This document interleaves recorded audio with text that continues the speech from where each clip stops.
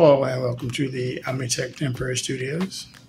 Right now we are working on a flashlight. It's a very inexpensive USB rechargeable LED flashlight, and it has been completely waterlocked. There was water inside here. That's where you can see I drained it out there. In any case,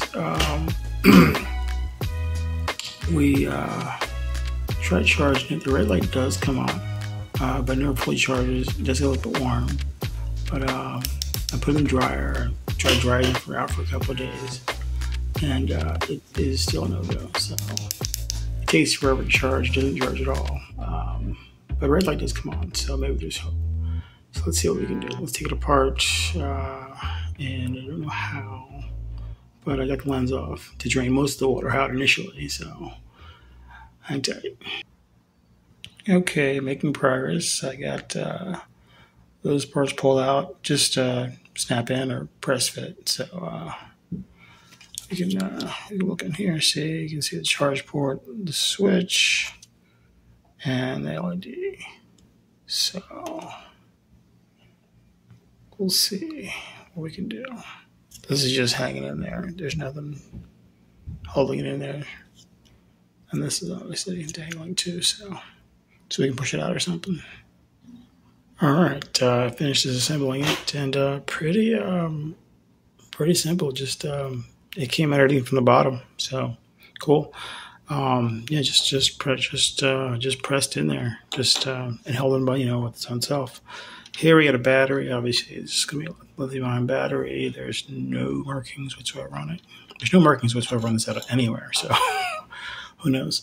If you take a look at this here, you can see, if you can focus, the water damage. It's, pretty. I'm surprised it even, powers on. At least the charging situation. Anyways, can I read those chips? Maybe, I don't know. But yeah, just a button and a charger, and looks like probably a little chip in there. I don't know. And well, obviously, this wire's not connected. This wire here goes to, let's see, the top of the LED. So, well, that's why I wasn't charging. So, maybe it still works. I don't know. We're going to see if I pick the battery up. Oh, hang on. Looks like we had two disconnected wires. Yeah. Well, that's definitely not going to work. Okay, let's see what we can do. All right. Okay, switch to macro mode and got the board cleaned up a little bit, but it's still it looks like we got load, negative. So if I had my soldering iron with me, I mean, the wires just came off as soon as I, opened it up. They were barely attached. So battery negative, battery plus, load. Oh, nice. Well, there's the motorsports department. Let's see, load. That's got to be load positive. So battery here, load there. So it's probably just a really simple LED driver. Here's the LED. Looks to be pretty decent though. If we could,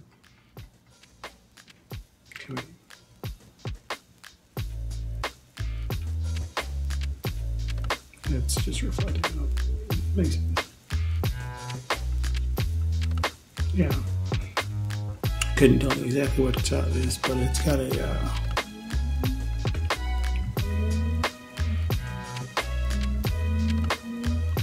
like QY. And if I find the specs, I'll put it on the screen for you. But yeah, there's no hope without a soldering iron getting this repaired. So that's about it. Real simple. No water resistance whatsoever. But enough to get the job done. Thanks for watching.